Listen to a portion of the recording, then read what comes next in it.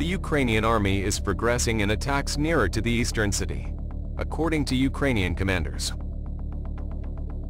Even though the battle has only slightly shifted the front line, it has nonetheless exposed gaps, a state of alarm, and confusion among Russia's fighting military forces.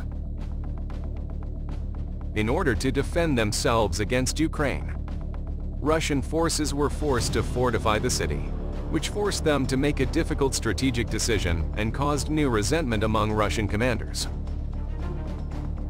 In advance of a hotly anticipated counter-offensive against Russian forces, senior US and European military officials reported that Ukrainian forces have started making operational preparations.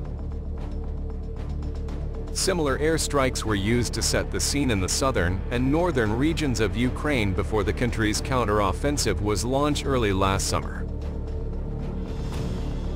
Since last July, Russia has been unable to conquer a Ukrainian city, but despite suffering severe losses, it has continued its advance into the eastern city.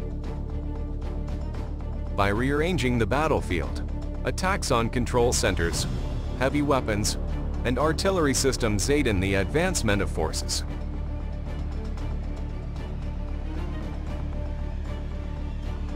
Prior to considerable combined operations, it was a common tactic. President Zelensky of Ukraine claims that his nation still requires a little more time before launching the counter-offensive in order to permit more of the Western military aid that has been promised to enter the nation. Operations foreshaping can be carried out to perplex the opposition. One of the worst days for the Russian Air Force since the start of the Ukraine war may have just passed. Unverified reports state that 4 of its aircraft were downed on Russian soil, which would be a major victory for Ukraine. Kharkiv had almost no time to plan their offensive last summer. It happened quickly. In a report detailing the tumultuous situation in the east that was released on Sunday, the High Command of the Ukrainian Armed Forces claimed that Kyiv's forces were heavily pressuring Russian fighters and looking for weaknesses in their defenses.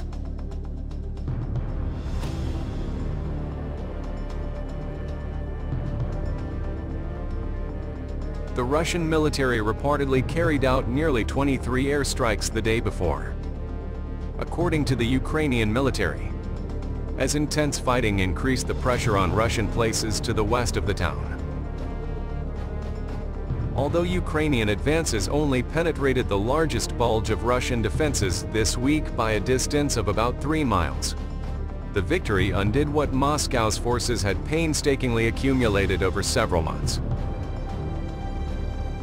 According to the Ukrainian military, Russian forces are moving closer to Bakhmut and have lately conducted several airstrikes nearby. However, the General Staff reports that Ukrainian forces have succeeded in regaining some ground by taking advantage of openings in the Russian side to the south and west of the city.